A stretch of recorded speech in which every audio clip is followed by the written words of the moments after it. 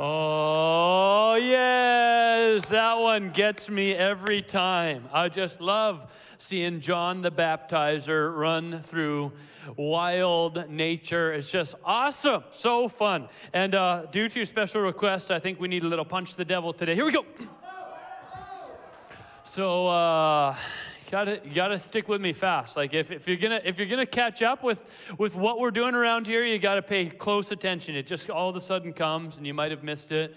If you stayed a little long after and didn't listen to the announcements, and you're just getting back to your couch right now to see what's going on, you just missed a punch the devil, and it's not coming back again for a while. So you're gonna have to watch your reruns, play it back, roll it back. What is the thing they say? Run it back, run it back, run it back. There you go. Hey everybody, my name's Evan. If you don't know me, maybe you just stopped by, you're scrolling through, you showed up here. Welcome here. I'm the lead pastor. This is Northgate Church, and we are so glad to get to do this together. So glad that we continue to get to do church in a very different way, but God is alive, and He's moving, He's touching lives. Isn't He? Amen? Amen.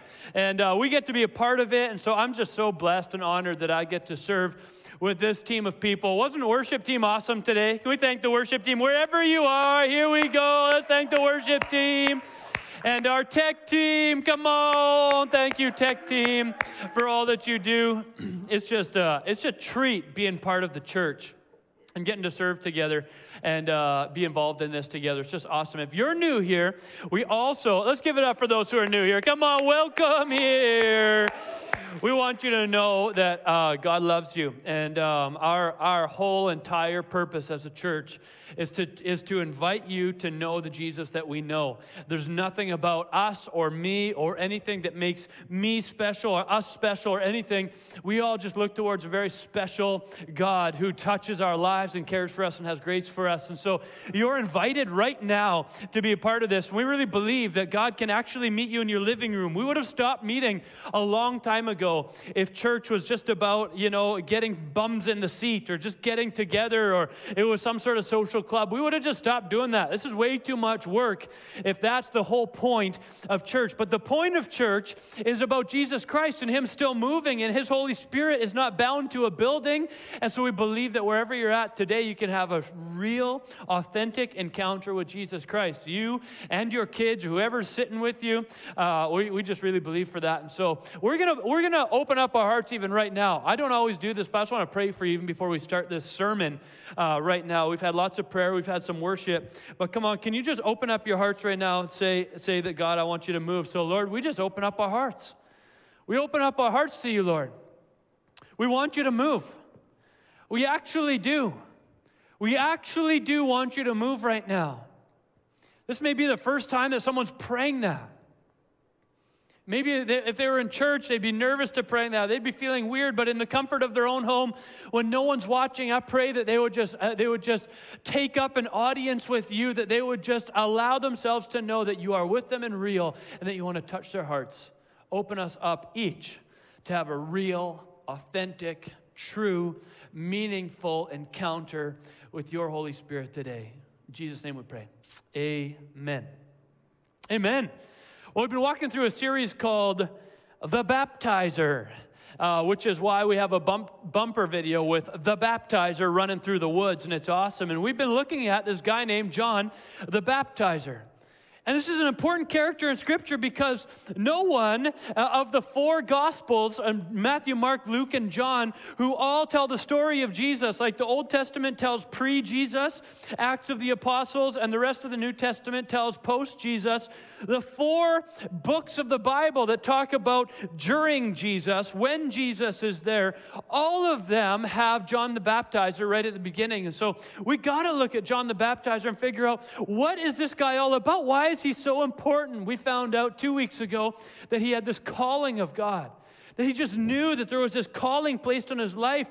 And it was before he was ever even born, God had placed this plan and purpose in his life. And he was meant to turn people's hearts towards God. That he was going to turn people around. That he was going to live this specific life. And then last week we talked about how that would have looked in his kid years and teenager years. And sort of trying to process, what does it look like for me to live a calling amongst people who maybe aren't living that same calling? What does it look like for me to separate myself from the world that I want to impact? What does it look like for me to look a little bit different and be a little bit different? My church friends don't think I'm normal. My not church friends don't think I'm normal. And now I'm starting to wonder a bit about myself. Am I normal? And yet I feel like God is calling me to a different kind of life. That's what we saw with John the Baptizer last week. And then this week we're going to look at, so what was the message that he was actually saying? Here he is in the wild. He's got his camel hair outfit, leather belt on. He's eating locusts and honey, and he's living in the wild. And eventually we're going to see that people are going to be coming out to him. Next week we're going to talk about his influence. But this week we say, what is the message that was so compelling, that was drawing people out into the wilderness to come and hear what John the Baptizer had to say? This guy who seems so different than the rest of the world, because right now, let's be honest, if you knew there was someone running around in the woods in a camel hair, leather strap, eating locusts and honey, you probably, unless they had a really good message, you probably wouldn't go sit at their feet and listen to them. You might go like, you maybe would try to find them like Sasquatch or something like that. You'd maybe like to write stories about them or mock them or laugh at them, but probably you're not going to go and be one of their followers, one of their people who listens to them, unless there's something really compelling that they're saying. What is the message that they're saying? I had a friend this week. I was chatting with him, and he's been walking through a hard time. He's a Christian friend, and he just said to me, Ev, I've been asking God, what do you want me to do? What do you want me to what do you want me to be at this stage in my life? And he just said, he felt like God said to him, prepare the way. This is John the Baptist's whole mission, prepare the way. Let's look at the scripture we've been looking at a few times. Mark 1, 1-3. It says, the beginning of the good news about Jesus the Messiah, the Son of God. As it is written in Isaiah, the prophet, I will send my messenger ahead of you who will prepare your way. A voice of one calling in the wilderness, prepare the way for the Lord. Make straight paths for him. So what is the message that needs to be spoken that prepares people for Jesus? If Jesus is about to show up, what's the message that people need to hear? If he's about to walk on the scene, if God's ready to move in people's life, what is it that the messengers of God need to be saying? What is it that those who are called by God to make an impact for God, what is it that they need to be saying to the world around them? And this is what we're seeing in this moment. So Mark's very first scripture, I want to take a second and just do a little bit of a biblical dive into this one, because Mark's very first piece that he says in there, he says, as it is written in Isaiah, the prophet. But then the first thing he says isn't written in Isaiah the prophet. He says, as Isaiah said, and then he quotes someone else right away. And some people have said, maybe he misquoted that, or he didn't mean to do that, or maybe he tried something else and he didn't get there. Well, I don't know what happened. But one of my favorite profs when I was just starting in some Bible school stuff, he blew my mind when he talked about this story. He called it a composite citation. He said, this is Mark's way of pointing everyone to the actual message of John, of helping everyone hear what was actually going on. Because if everyone just was sitting in a circle like, oh, a messenger speaking in the wilderness, how cute and lovely, let's eat honey. That'd be nice. But he goes, as it is spoken in Isaiah, and then he turns your attention quickly to somewhere else in Scripture. Where he turns your attention to is this Scripture. It says, I will send my messenger ahead of you who will prepare the way. It goes back to Exodus 23. It goes to two spots. We're going to look at both of them really quick. Exodus 23, 20 to 21. What has just happened is that Israel's been enslaved for 400 years. They just got set free from slavery. They got moved out into the wilderness.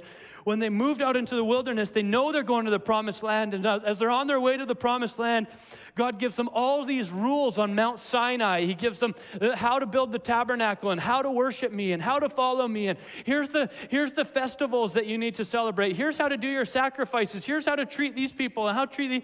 Here's how we're going to do all of these rules and things like this. And then Exodus 23:20-21 says, see, I am sending an angel ahead of you. Come on, a messenger ahead of you to guard you along the way and to bring you to the place I have prepared. Very similar language. Pay attention to him. Listen to what he says. Do not rebel against him. He will not forgive your rebellion since my name is in him. And so John, talking to all of these people who had come out to see him, he says, listen, I got to tell you something. This is really important. And God, I'm not the first messenger that God has sent. God has sent messengers before. He sent one right after he gave you the law and was about to send you into the promised land. He gave you a messenger and said, follow that messenger. Listen to that messenger. Hear what that messenger has to say. And how did that go? Is I think what John would have probably been saying. How'd it go? Did you follow the rules pretty well? Did you do everything that God asked you to do? If you've ever read the Bible, you know that's a big old You did not follow the rules. You did not do what God asked you to do. You did not accomplish the things. God gave you a very clear plan, and it did not happen. You failed in that one. What was God's response? Well, you're going to have to wander around in the wilderness for 40 years. Finally, I'll give you the promised land. You're going to continue to rebel against me. You're going to continue to push against me. You're going to continue to turn to other gods. You're going to continue to treat people unkindly. You're going to continue to be greedy with your money rather than generous with your money. You're going to continue in these ways to the point where eventually I am going to kick you out of the promised land.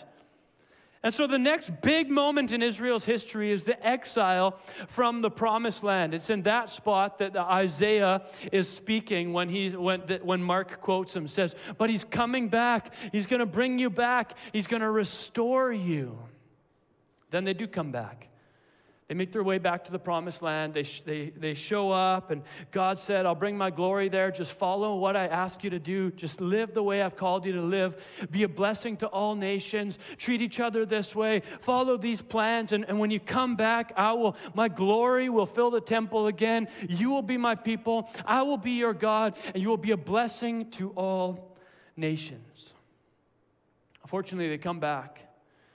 They fail miserably again. They drop the ball like crazy. They don't follow any of the rules that God has asked them to follow. And so prophets start speaking against Israel. Malachi 3:1-2 is another.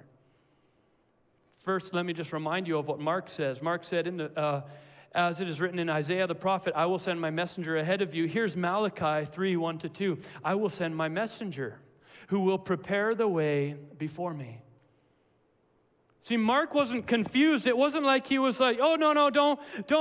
Here's what is said in Isaiah, and did I get it wrong? No, he said, here's what's said in Isaiah, and those people would have known what was said in Isaiah. They would have recited it when they gathered together. They would have spoken it. That part of Isaiah was regularly returned to over and over in their scriptures, and they know he got it wrong, so what is he doing? He's bringing them to a different moment in Scripture where this isn't just about a messenger coming and saying, hey, good news, we got a great message, it's awesome. This is a messenger coming and saying, remember the time the Exodus happened and my deliverance happened and I pulled you out of slavery and I said, I've got a promised land and a great plan for you if you just follow my ways. Remember that you didn't?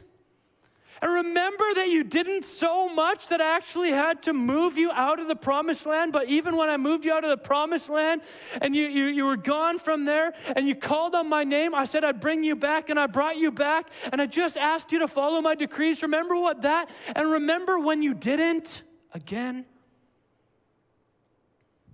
Remember when I loved you and you rejected me? Remember when I gave you a plan for your life and you rejected it? Remember when I showed you the way you should walk and you walked in the other direction? Do you remember that? Remember when I sent a messenger and you said, no, I don't care about your messenger? Here's what it says in Malachi, which Mark quotes. It says, suddenly the Lord you are seeking will come to his temple. the messenger of the covenant, whom you desire, will come, says the Lord Almighty. But who can endure the day of his coming? Who can stand when he appears? For he will be like a refiner's fire or a launderer's soap. By the way, that's just a sweet picture, isn't it? He's going to be like soap. Like you're asking for God to come. When he shows up in the temple, he's going to remind you that you've been walking away from him for all of these years. He's going to remind you of the plan that he had for your life that you still want to reject. See, you want God, but you don't want his lordship in your life. You don't want his leadership in your life. You don't want his direction in your life. You just want him to come and bless you and save you and deliver you and do all of those things.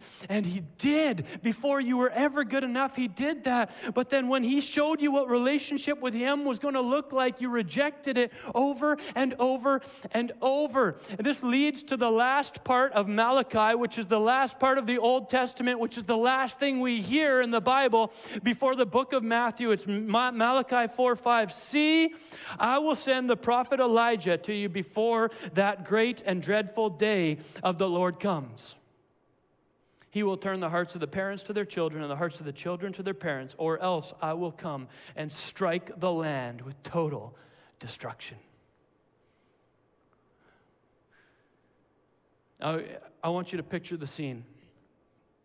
Right now, in our culture, someone's running out in the woods in camel hair, leather belt, honey dripping down their chest from lunch, locusts in their hair for a snack for later, and they're saying, you have all rejected God over and over and over and over and over, and his fire is coming. The judgment is coming. It's about to show up. I wonder who's going to go out and listen to this person. I don't even know if anyone would have then, except the anointing of God seems to be on him. The call of God was there, and so people were drawn to this person, were drawn to this one, and so then they would ask the question, well, if that's the case, if that's true, if judgment is coming, what do we do? And John would be like, well, ding, ding, ding, ding. God sent a messenger first.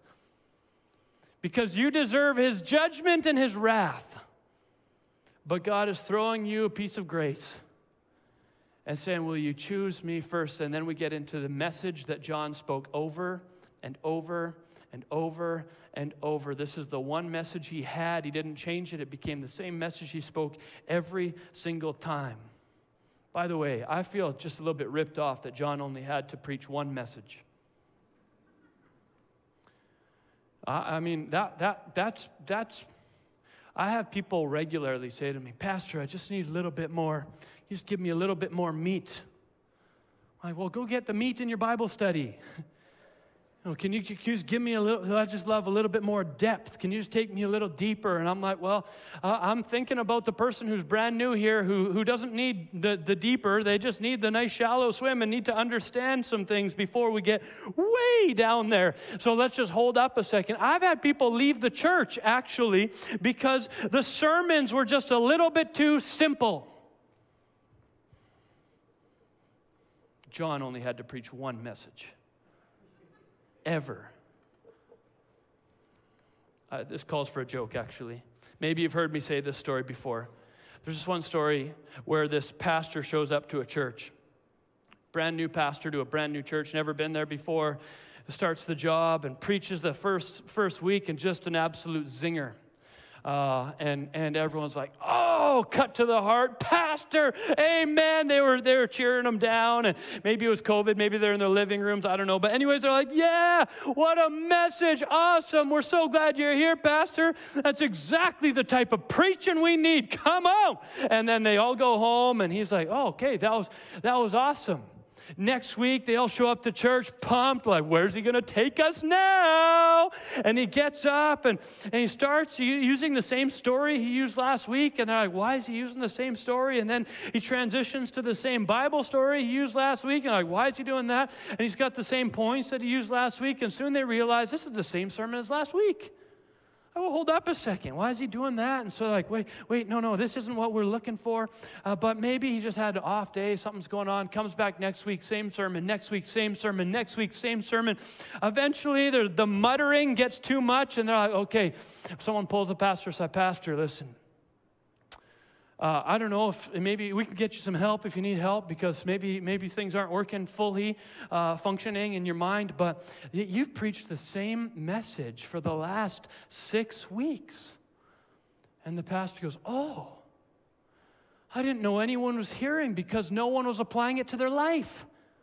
Oh,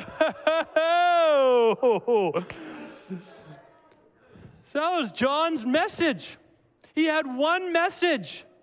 Because if everyone would apply this one message to their life, he knew the world would be changed. If everyone would apply this one message to their life, he knew that everything would be different, that all righteousness would be discovered, that all generosity would be taken care of, that the poor would be fed and looked after and clothed, that those who had received injustice in their life would find justice, that those who had walked in loneliness would find friends. If only this one thing would be applied to every life. It's the only message and only sermon I'll ever have to preach, and it's a one-word sermon. John's one-word sermon to every single crowd he had was repent. Repent, that's it. Repent.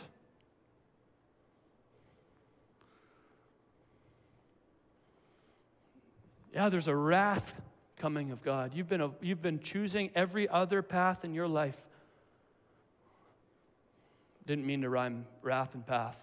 I'm not going to play with that any longer. You've been avoiding everything that God has for your life. You've been pushing it aside and wanting to choose your own way. And his wrath is coming, but by grace, God has said, I'm going to send a messenger ahead and let those people know that, yes, I'm coming with wrath, but if they would rather the fire, a different kind of fire to touch down on them rather than the fire of judgment, that maybe they'd have a fire of the Spirit burning in them. Maybe, just maybe, they will actually turn to me. Let's give them one more chance. Let's throw it their way. And then John shows up and says, here's the option. You can either feel the full wrath of God because you've been avoiding him and pushing away from him and living every other way than his way for your life all of these years, or you can repent, and people are flooding out of the city to come and hear this message, to come and take part in this message, and saying, how do we do it? What do we do? And he's baptizing people who are saying, I've repented. Baptism is the sign that you have given up your life and you are living now in Christ, that your own plans die and you receive God's plan for your life. Your will dies and you receive God's will for your life. Everything that you thought you deserved dies, and you start thinking God deserves a whole lot more than you. The glory that you were living for in yourself dies, and you live for the glory of God now in your life. And John is saying, the wrath of God is coming, but repentance is yours. And if you want it and you want to give up your life, you can live for Jesus, and he's got a good plan for you. People are flooding out to hear about it.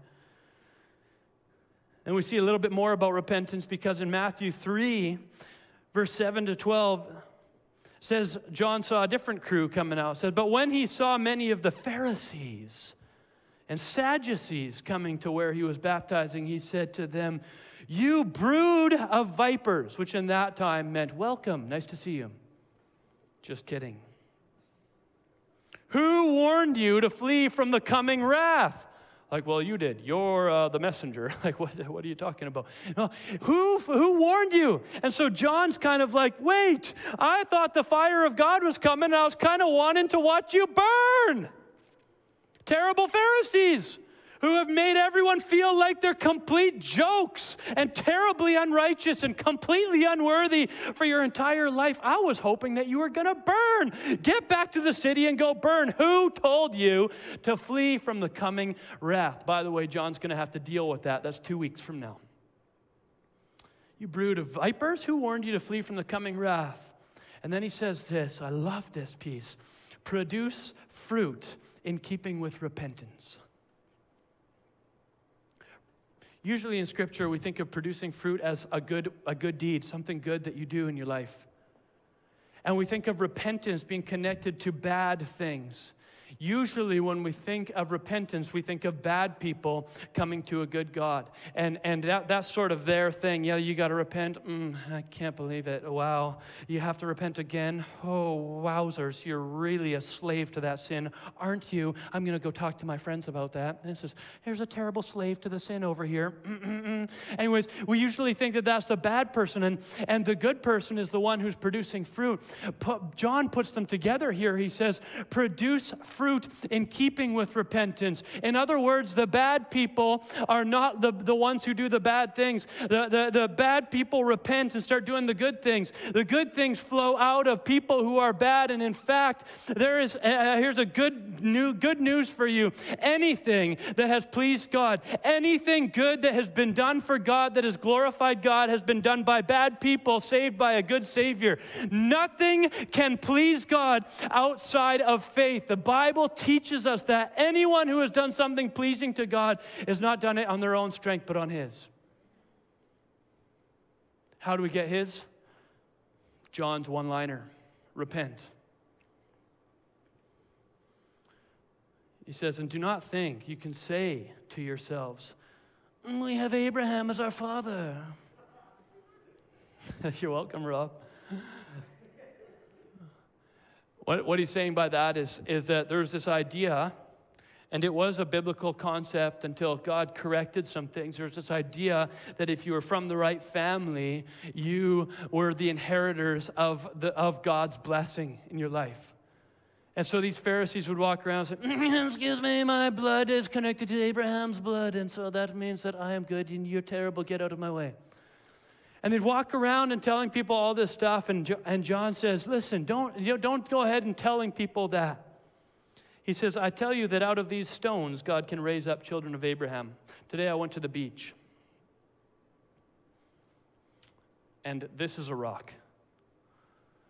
I love what John says about this rock. He says this rock has more potential to be spiritual than those Pharisees in that moment. He says God could raise up a child of Abraham out of this rock, but He hasn't raised one up from you. You have tried to live in this entitled position that's made everyone else feel terrible.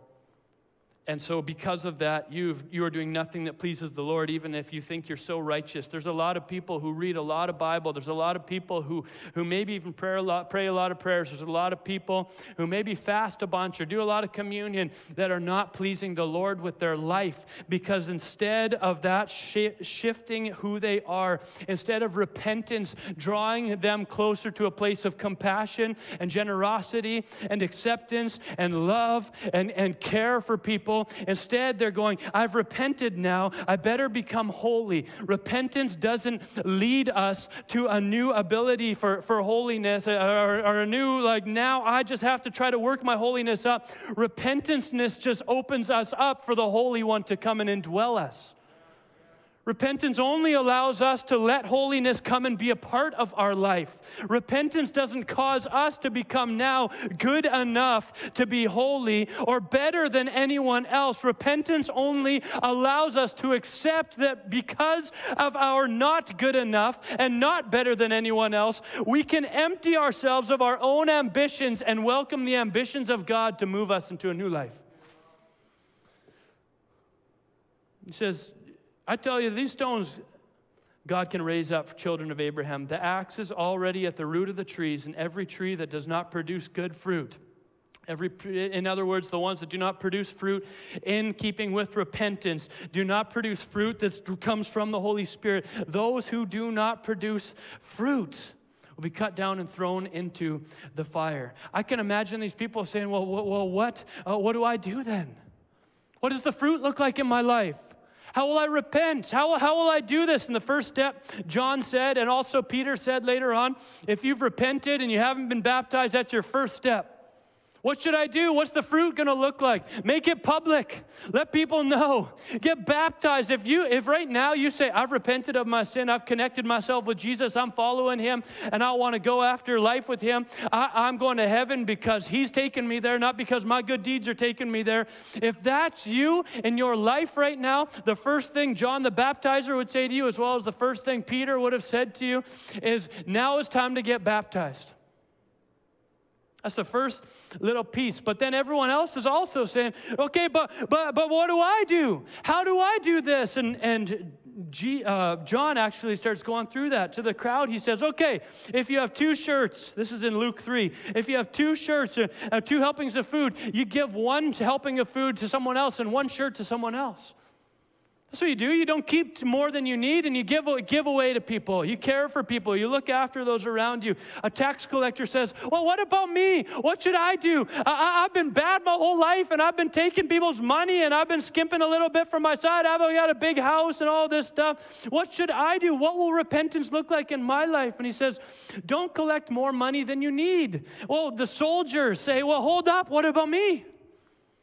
I've been using my power. I've got authority from Rome. I've been pushing people down. I've been treating people terribly. I've been using my power to extort. I haven't been who I should be. And he says, well, just don't extort money or accuse falsely. Stop abusing your power. If you have power, use it for the right things. If you have money, share it. If you've got possession, let it figure out how that can be shared amongst other people. This is what repentance is going to look like in your life. Worship team, you can come on up. Then we jump back into Matthew 3:11. And when they're all saying, well, what do we do? How do we handle this moment? What does repentance look like? What does the fruit of repentance look like in my life? John says this. This will lead us into next week, which is going to be awesome. It says, I baptize you with water for repentance, but after me comes one who is more powerful than I, whose sandals I am not worthy to carry. I can't even touch his stinky shoes. Jesus' shoes never stunk. I take that back. It says, I baptize with water, but he will baptize you with the Holy Spirit and fire. Do you know what God gave me this cool picture? Later on in Scripture, we're going to see this idea of when the Holy Spirit moves into our lives, we produce fruit. It's called spiritual fruit. And who gets the credit for spiritual fruit coming from our lives? It's God. Jesus Christ gets the credit for that. Well, how do we gain spiritual fruit in our lives? Because we just want to do good things. And often it's like, well, I just want to start to be good and do all of this nice stuff. And I want to read the Bible. I want people to recognize me as a really solid Christian. I want God to recognize me as a really solid Christian. But John says, come to me and you can repent of your old way of life. You can be emptied of your ambitions, of your greed, of your shame, of your anxieties. Empty yourself of your own ideas of how life should look. Empty yourself of your frustrations and unforgiveness towards people. Empty yourself of your entitlement. Empty yourself of all the things that keep you from choosing the life that God has for you. You can come to me and empty yourself of all those. Repent and be baptized. And when you rise up from the water, the one who I am preparing the way for is going to come. And when he comes into your life, it's not just about repentance anymore. Now it's about him coming and baptizing you with the Holy Spirit. And when the Holy Spirit comes into your life, you get new gifts, you get new power, you get new revelation, you're going to speak in new ways, you're going to experience new hope and new joy, you're going to see things with a whole new clarity. You will love people before they love you. You'll be generous beyond what you ever thought you could be. You'll be compassionate to those you couldn't have cared less about before. You'll be unified with the body of Christ, even though you used to criticize every act of your pastor. When the Holy Spirit comes and fills you, everything will look different in your life. That will be the fruit that God wants in your life. How do I get that fruit? Empty yourself. Yeah, but when do I fill myself up? You don't. Every good deed that comes from your life should be one that the Holy Spirit started and finishes. Those are the only ones that please God. Bible says it is impossible to please God without faith. Faith causes us to believe in the one who we repent to. When we repent, faith causes us to stay empty until the Holy Spirit comes and fills us, and faith causes us to live out the acts that the Holy Spirit prompts us to live out, and watch how God does what we could have never done. So John prepares the way for the greatest work.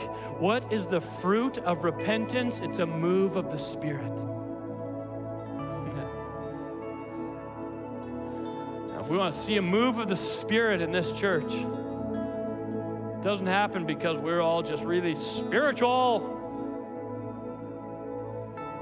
It happens because we emptied ourselves. We became vessels able to allow the indwelling of the Holy Spirit to come and just take over our lives. It happens because our repentance led us to baptism, which meant I died to my old life and I welcomed the new one that Jesus had for me.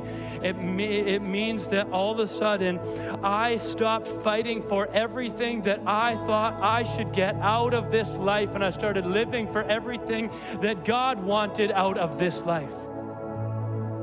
So God could squeeze me out and use me however He wants to use me, because in repentance, I died to my old ways and I was born again to a new life. One that honors and glorifies only one. So that's why John's message doesn't change. Someone who doesn't believe in this Jesus and all of a sudden starts to believe, someone who's lived a life of sin and brokenness, what is his message? Repent. Someone who's walked with Jesus for a long time, what is his message? Repent. Someone who has read the whole Bible every year for the last 23 years, what does he say? Repent. Right? Well, no, I'm kind of past that. It's time for me to go a little bit deeper. The only depth that you should have in your faith is that which the Holy Spirit does through you. And it's because you learned that even your spiritual maturity and your biblical understanding didn't make you too good to empty yourself before the Savior of your soul. If you can't repent today, you've lost something along the way. And in the story of John the Baptizer, the only ones who had a hard time repenting were called Pharisees, because they were just a bit beyond that. Well, I'm not like the rest of these guys. I've been in church for a long time. I'm not like that. Today, I have one message for each of you. It's one word. Change your life. Even if you did that this morning, change your life tonight. My message is repent. I have kids. I can tell you without a shadow of a doubt that I'm closer to my kids right after they repent of a bad thing than when they never did the bad thing in the first place. Yet we try to hide away from God and pretend that we're good. He knows. He knows the truth. So if today you sort of recognize what John was speaking about, that you have walked away from God your whole life, you've chosen a path of your own, you've chosen to live for whatever it is that you wanted to live for in yourself. You recognize that the right thing for God to do would be to judge you, would be to come and allow His wrath to fall on you, or to allow you to be left to the wrath of your own decision and just pull away. If you recognize that would be the right thing, but also recognize that God is extending you right now a grace that says, I'm giving you another go. I want you with me. I don't want you to miss out on the life I have for you. I don't want you to live in the wrath of what it feels like to be separated from me. I'm extending my hand to you. Would you extend it back? Would you come to me? Would you allow me to fill your life? I want to be so close to you that I'm moving actually through your body. I'm actually doing actions for you and helping you. If you want that, come to me and empty yourself out. Repent of all the things you've chosen to live for other than me, and then accept and welcome my infilling, because I will fill you up and send you out. If that's you today, say, I need that. I want that. Oh, I want that. I'm with you today. Would you just raise your hands like this in this moment? I know it's hard in your living room. I know it's challenging, but there's something about when we physically respond to the message. Jesus, thank you for that act of grace. We've walked away 1,000,000 times. We've chosen our own path 1,000,000 times. We've chosen greed over generosity. We've chosen entitlement. We've chosen judgment over relationship. We've chosen gossip over encouragement. We've chosen shame over love. And today you're saying, you don't have to have what you deserve. I'll give you something better. Lord, show us how to just pour ourselves out, empty ourselves of the things we've lived for, of the things we've chosen instead of you, so that we might become empty vessels. Lord, thank you for the person who's sitting right in their living room right now saying, no, I'm not good enough for this. No, yes, you are just as good as any other person. You are meant to do this right now. God wants to empty every little bit of you out, every shameful thing that you have done, every broken heart that you have left behind, everything that you've done that you feel like makes you too dirty right now. God wants to wash you clean. He's inviting you to just let that all spill out, pour it out, let him know it. Confess your sin to him. Confess your brokenness to him. Confess the areas that you feel like you're not worthy right now, because he's going to fill you up. He's going to give you a new identity. And when you let that part of you die, he's going to show you what real life is like. Thank you, Jesus. Thank you, Jesus. Thank you, Jesus. Thank you, God, that we never get beyond this. Every good thing is going to come from this life, is going to come because your Holy Spirit did it. And my job is to let myself be emptied so that I might know the infilling of the Holy Spirit. So Jesus, now as people have been emptied, I just pray for that in living rooms right now. Holy Spirit, pray that your Spirit would just come and move in hearts, filling up these empty vessels. Pray for revelation, words of encouragement. Pray for words of knowledge to show up, new gifts to enter into hearts. Pray for fruit, patience, kindness, self-control where there hasn't been before, not because they try for it, but because your Spirit does that work in an empty vessel. Touch them, Lord. Thank you for the gift of repentance, that we have the opportunity to come back into relationship with you, be empowered once again to live the life you've called us to live. We love you, Jesus. Lead us this week. In your name we pray. Amen.